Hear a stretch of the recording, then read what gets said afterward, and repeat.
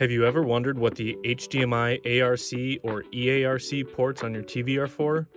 Today, we'll show you the ins and outs of this interface.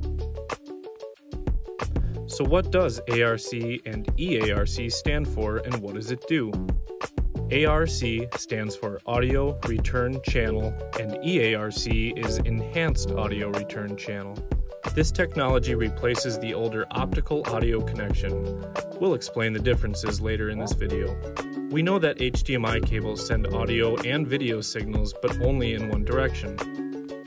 ARC allows your TV to simultaneously send audio and receive video through a single HDMI cable as long as both devices have an ARC or eARC HDMI jack.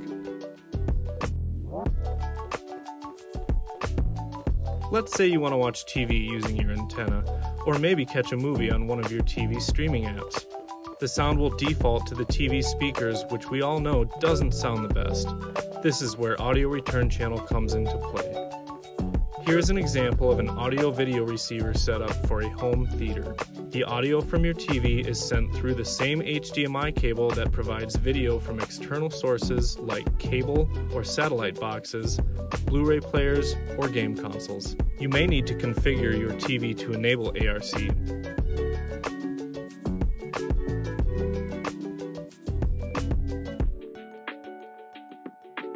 Look for ARC or digital output audio in the audio settings. You may also need to set up ARC in your stereo receiver. See the owner's manual for the procedure. If you are using a soundbar with an HDMI ARC port, the soundbar should default to that input, but consult the owner's manual to be sure. Plug your external devices into the TV's non-ARC HDMI ports, then connect the ARC port to the soundbar and all of your audio will be sent there. As we mentioned earlier, this technology replaces the older optical audio connection, also called digital audio, toslink, SPDIF, or digital coax. This connection is still used today but is limited to 5.1 channels of surround sound as well as lower bit rates and bandwidth. If you are still using optical audio and your equipment has ARC or the superior eARC, you may want to consider switching. Just make sure you are using the appropriate HDMI cable version. If one device is eARC and the other is standard ARC, it will only operate at the ARC performance level.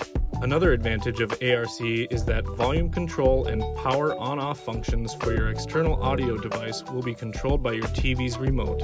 This eliminates the need for another remote.